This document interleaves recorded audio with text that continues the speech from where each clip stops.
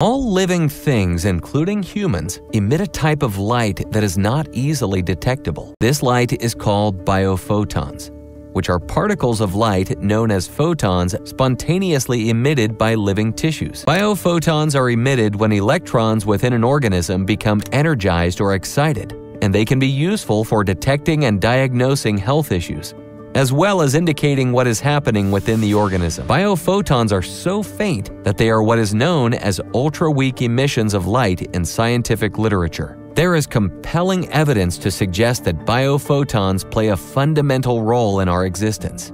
When the emissions of biophotons by our bodies is disrupted, it often indicates a serious illness.